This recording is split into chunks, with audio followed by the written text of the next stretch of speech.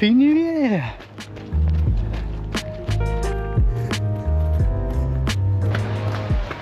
I can hear a chainsaw up in the woods. It's almost the new year. I'm almost at the end of my 2-week break from work, and my little challenge I set myself of, well, today's my last run. My little challenge that I set myself of running 6 days out of 7 for each of the 2 weeks. I normally run every other day, so it's not a massive step up to run every day, except one. But if you are a runner that does it, you know that it can be a little bit sore, a little bit challenging, and things can break down. So how is it going? It's been super easy. Second week was easier than the first week. No niggles, just noodling along, getting on with it. Great, my body has adapted super fast, and that was a challenge, to see if I can still adapt, to see if connective tissues break down, and to kick on my fitness and my resilience. So a success. And how do I feel? Because that was the other aim, wasn't it? Was to see if I feel good by attempting a little challenge. And it wasn't a big challenge, like I didn't think I would not be able to do it, but often things get in the way. So how do I feel? Yeah, I feel really nice. I feel really good. And today's run, when I got to my first choice, did you go left or did you go right? I went right, and I'm doing the longer, hillier route, which is even muddier than it normally is. But I like mud. Mud is fun.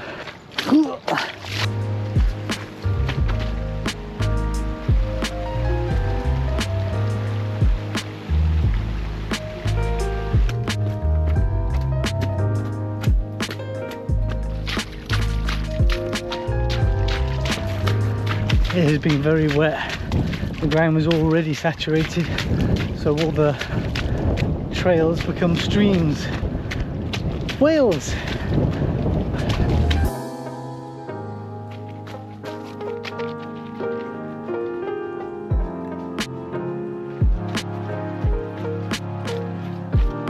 It's good to keep hold of some of your childishness, unless you run the risk of taking yourself too seriously.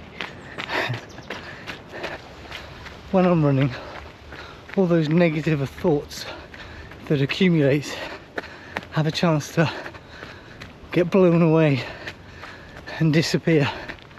And when I'm running, it gives me a chance to collect my thoughts and develop ideas and plan. This is why I don't run with music. This peace and quiet, this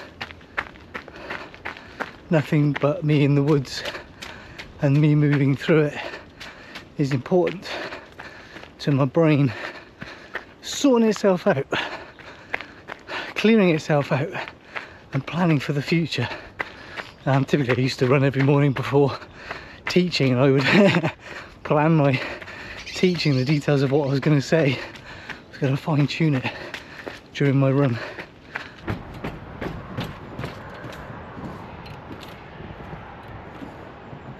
So my Garmin records metrics. Every time I buy a new Garmin, you get more and more metrics, which is great. I love numbers, I love data. But one of the ones I keep an eye on is my ground contact time balance.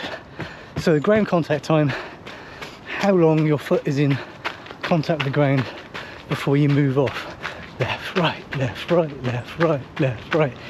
And is that ground contact time even on your left side and your right side? I know it's amazing that we can collect these sorts of data, right? Because when one side starts to get tight, when the muscles start to get a bit short, when things start to break down, you get a bit slower on that side, so your balance shifts towards that side. You know, in fact, most of the time when I'm running a lot, when I'm training for ultra marathons, I've usually got a shift to my right side and my left side, and then I know, but also through stretching, that I need to re-lengthen the muscles on that side. But no, these 2 weeks I've had a perfect 50-50% even ground contact time, left right balance the whole 2 weeks. I am pretty robust.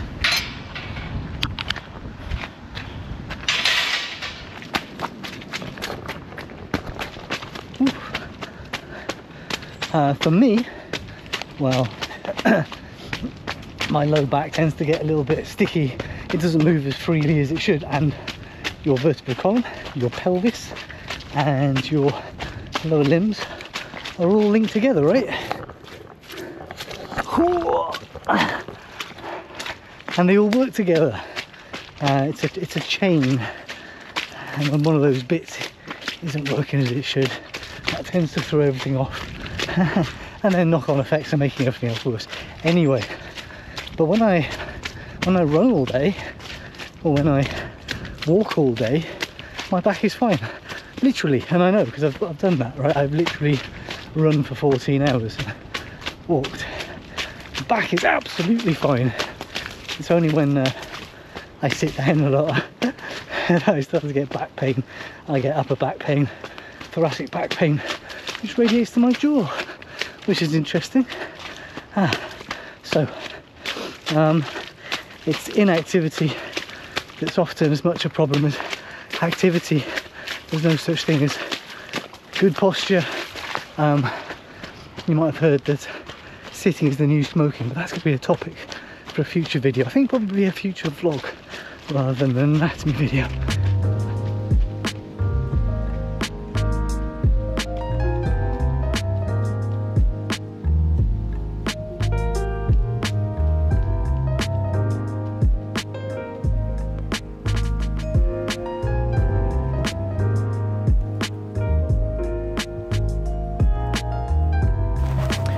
That's it, it's a new year, it's 2024. What are we going to do in 2024?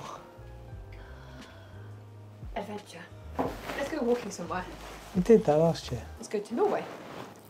Let's go climbing. Don't know what we're going to do this year. The holiday we're having right now, this kind of, it's like a midwinter holiday, isn't it? We just had the shortest day of the year at the end of December there.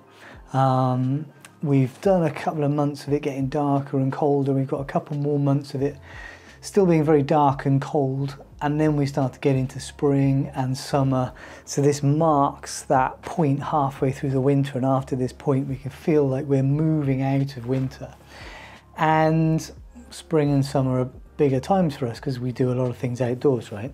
But if I get this holiday right, because I've been doing a lot of sitting around doing nothing, I've played all the games, I've read all the comics, I've had a really good break. It's not like traveling where you go away for 2 weeks and it's a bit busy. This is a lot of sitting around and doing nothing and seeing family. And if I get it right, at the end of it, I feel ready to go back to work. Tomorrow I go back to work, and I'm looking forward to going back to work. That's a good thing to feel, isn't it? It's because I need to be stimulated and challenged. And as I'm getting older, I'm struggling to find those challenges that I naturally follow and am interested in and want to pursue and battle with. For whatever reason, I guess I'm ticking things off the longer I'm around, right? But I would like to get back to the mountains. I would like to do some of those longer mountain routes, go to those places that people don't really see, places that people don't really get to, plus all of the other stuff that we do. But we'll see, we'll make it up as we go along. But in terms of work, I like what I do. I'm looking forward to getting back, seeing the students, doing the things. The weather has been horrific, so it might be different if the weather was amazing and I'd been out climbing every day. I probably wouldn't want to go back to work. But I do need the challenge and stimulation of work. And of course, I like creating things, and this is a big part of that. This is why I do this. This is why I make videos, and the feedback I get makes it feel worthwhile. So I keep doing it. 2024. I don't make New Year's resolutions because I don't wait until one point in the year to change something in my life that needs changing. I just get on and change it. But 2024, more of the same. And also, as I'm getting older, I think it's more helping other people along their paths than finding my own path and my own way along that path, because I think I've found my place in the world now.